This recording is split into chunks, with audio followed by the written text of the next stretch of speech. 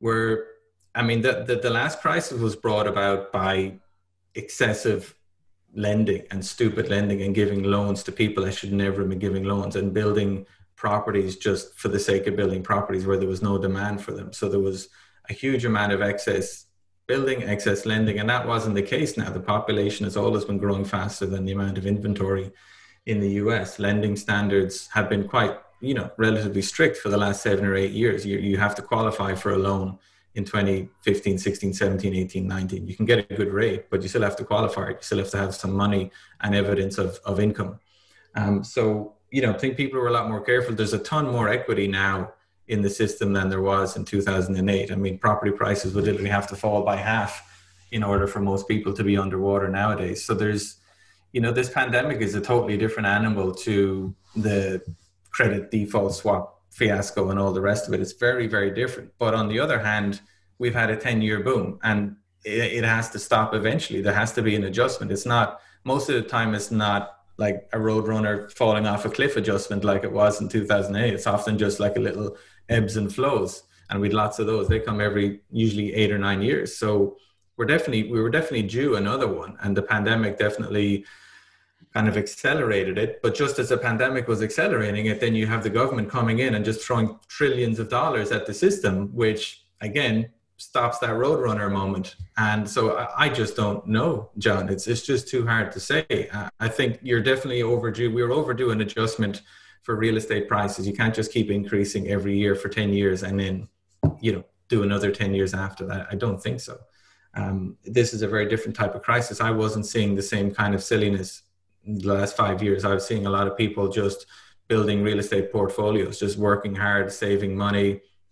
Some people were getting creative, using credit cards to do burst strategies or whatever. And that's their own individual risk. There's nothing systemic about that. They're just risking their own bankruptcies. And a lot of the time you can get away with it in a good market with a good plan. So I think there's a reckoning coming, but it still might be a couple of years away. I mean, this could go on, this kind of limbo. We're in this kind of gap between the lockdown and the vaccine. This gap could last a long time, and real estate prices might not fall much at all until afterwards. Yeah, it's interesting to hear you talk about the equity side, because one of the things we've been looking at is the number of single family homes that have gone into forbearance since this all started. And I believe actually that program ran out yesterday, which was the 31st of August. I don't know if it got extended, but it was quite a large amount. I think, John, what was it? It was up of like a third or something like that, or something fairly high. Amount. By the way, Wells Fargo is being sued by borrowers because they're saying that they were not informed that their loans were in forbearance when they stopped making payments on them. It's comical. But yeah, there was like a third of homeowners that. Why would you stop making payments? They were in forbearance, basically, but they're saying that they were not, basically because of the pandemic, what these borrowers assumed, and it was in the Real Deal. I believe it was the Real Deal.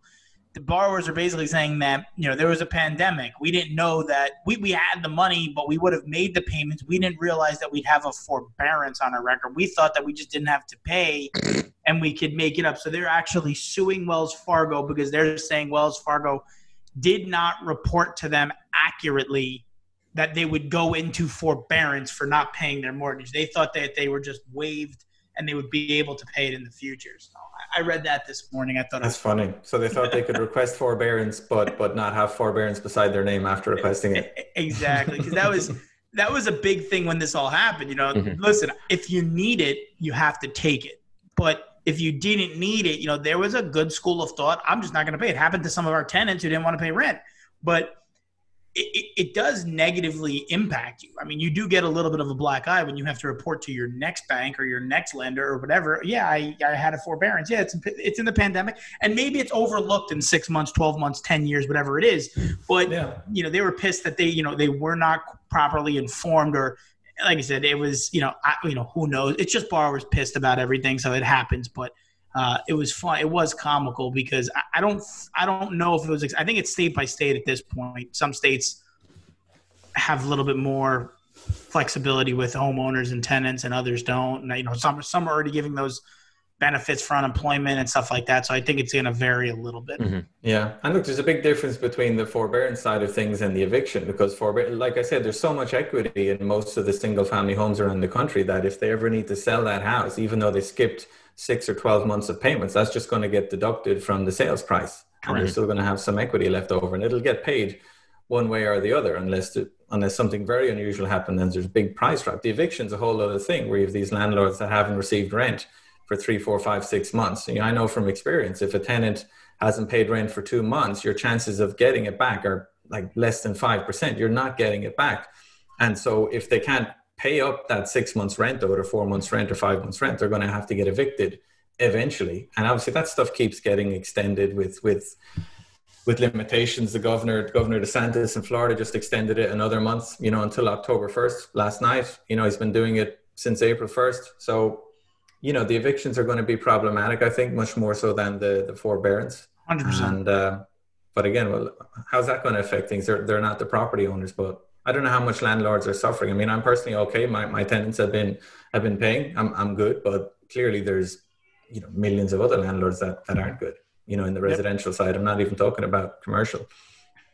Yeah. Well, I think that's where I was going before we dovetailed, was that, we were talking like, hey, there's going to be these tons of foreclosures. I mean, probably a third of people didn't have to take forbearance, but, that means some people did. And if people can't pay 10% unemployment, there's going to be foreclosures. But then started hearing about, more equity than ever before in homes. And like you said, it has a cushion, which allows you to sell for less because you're not borrowing at this crazy high rate.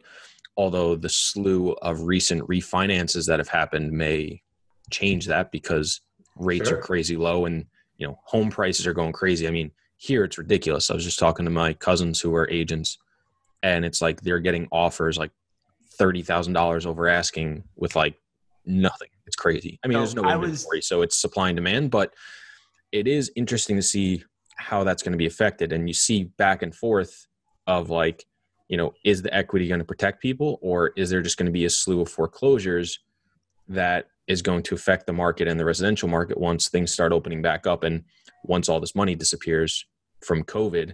And I'm curious how you guys are looking at this in the next, from today inside the next 12 months of, is this going to be another opportunity to pick up condos for, $75,000, or is this going to be, kind of just steady along and just kind of muddle along for the next couple of years, where you're really not sure?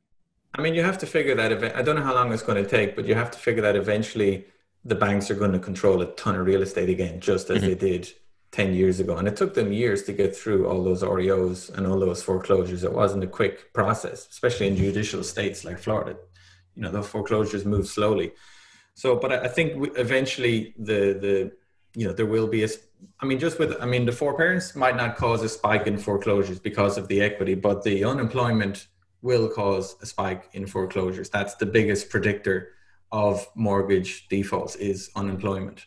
So that will cause a spike in foreclosures, and eventually then banks are obviously going to get all those judgments and they're going to control all that inventory, and there's going to be a spike in REOs, and there's going to be a spike in foreclosures. But it could take a while. I mean, I used to buy at least 5 houses a month in foreclosure auctions in Tampa, and they've been mostly shut for the last 5 months. I managed to actually buy one last Thursday, which was unusual because it was an uncontested foreclosure. The defendant didn't contest it, and it was vacated 2 days after the foreclosure. So I kind of got lucky with that one. But the majority of them, if you have any kind of competent attorney at all, you just get them cancelled as long as you want. So it could take a while, Chris. I don't know how long they're going to. At the minute, it looks like they're going to keep extending these moratoriums until after the election. So maybe next year you're going to start seeing a spike.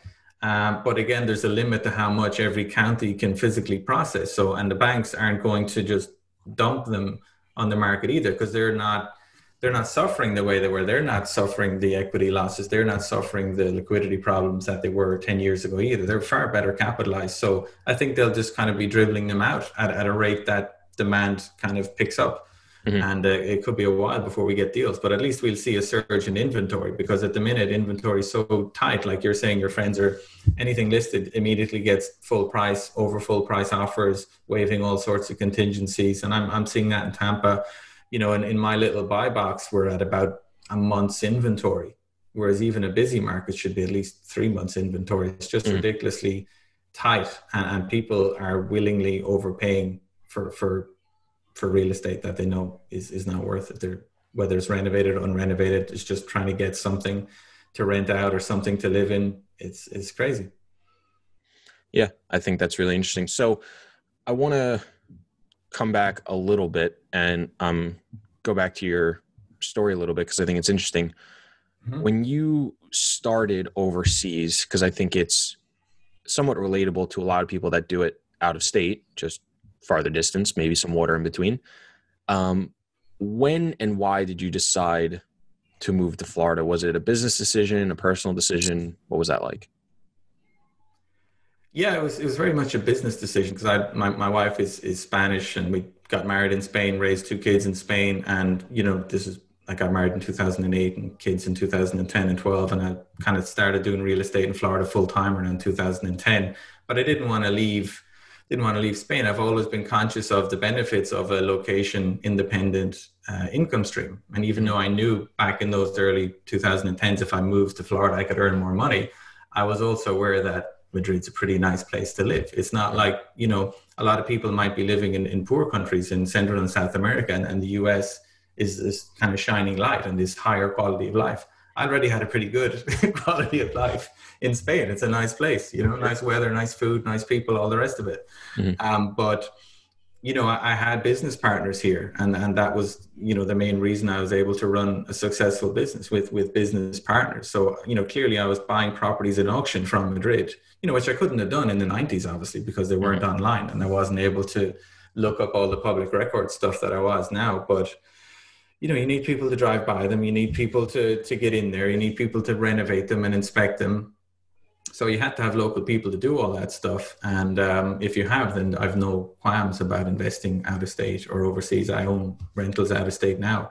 And, you know, still overseas people are buying here. But it's not, you have to plan it out. You have to map it out. You need a business plan. You need systems in place. You can't just accept any kind of crap email that comes through your inbox. You had to make a plan. Obviously I had to travel over here quite a lot to decide which neighborhoods we wanted to go deep in, because that's how we ultimately became successful, was going literally an inch wide and a mile deep.